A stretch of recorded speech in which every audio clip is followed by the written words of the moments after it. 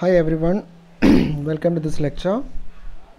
In this video I will show you how to access the address of an array or address of array elements using pointers. So here first time what I'm going to do is I have got all the header files over here. Main function is ready. Here I'm putting array int array integer array, all elements are of integer type. So I'm putting it here 4 or let's say 3, and then have got this equal to, that is equal to, open the brace, and I'm putting here 1 comma 3 comma 6. Okay, so these are the elements I have got. I will close the brace, put the semicolon. Then another one is integer. I just need a few other local variables also here. Integer, I will put one x equal to 0. I'll show you why I am putting x. And then one pointer variable. I need a pointer variable so that just to copy the address of array elements, right?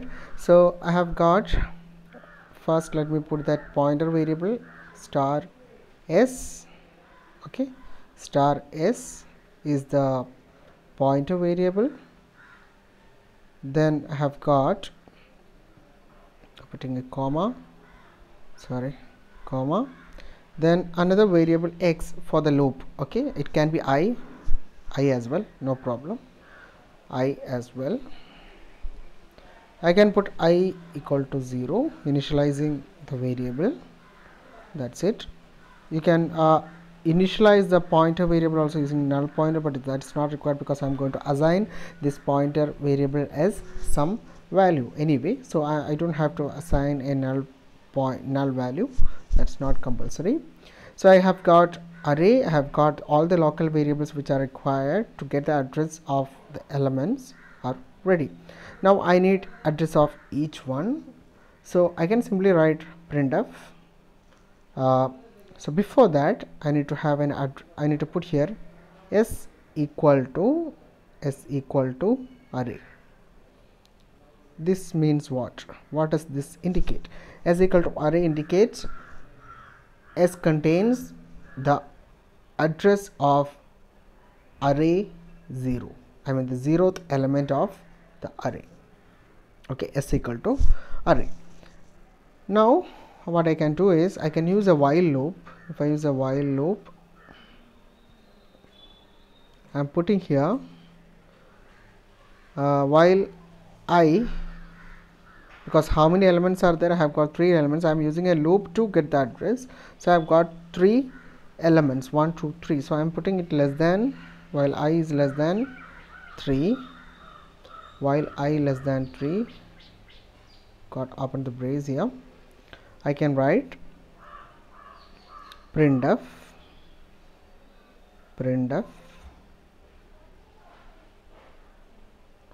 You can write here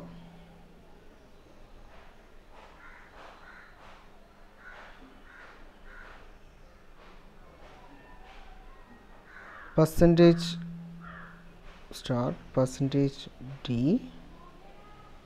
Okay, %d is the address of %d, because both are like integers. %d is the address of %d, and I can put /n because new line, everything can be off in the new line. Put a comma over here. Okay, then I need to put as s. Okay, s, and I can have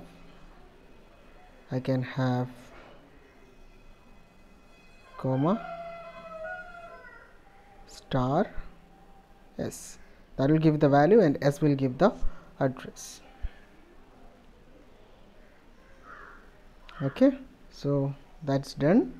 Now I need to put, first s should be incremented, so that I need to get the values of S1 S I mean first element, second element and third element. So I need to put an S plus plus, so that that will change the values. Now I need to put here I, because the loop also should run, so it should be I plus plus. Okay, so and close the brace. Now I have to put here as return 0, return 0. Then I have to close the brace, main function brace. Okay, I hope this is correct. Let us try running this program. Yes, I got it. So that means 1281838084, 1288183084 is address of 1, 80 is address of 3, and 76 is the address of 6. That means the element 3. Okay, so this is how we do this program. Now in subsequent videos I will show you how to calculate average, how to do. So you may wondering, why can't I use, instead of using pointers, why can't I use the indexing itself? I can use a for loop, then I can write that printf address. I can write, instead of s, I can put as ampersand s, right? Those things I can put over there. But what is the fun in doing all these things? Because you will not understand in writing such a small program, you will not understand the advantage. If you are writing a very large program containing a lot of arrays in that, then the execution speed can be increased.